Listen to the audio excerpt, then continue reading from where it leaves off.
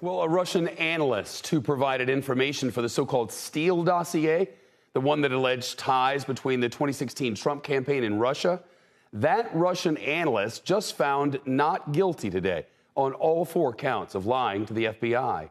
His name, Igor Danchenko. Federal prosecutors allege that he gave false information to FBI agents in 2017. That's when the agency was trying to verify information in the largely discredited dossier detailing President Trump's alleged ties to the Kremlin. Today, Danchenko's lawyer said the FBI had no reason to doubt his client. So we've known all along that Mr. Danchenko was innocent. We're happy now that the American public knows that as well. The verdict is yet another blow to the former special counsel, John Durham, and the former president.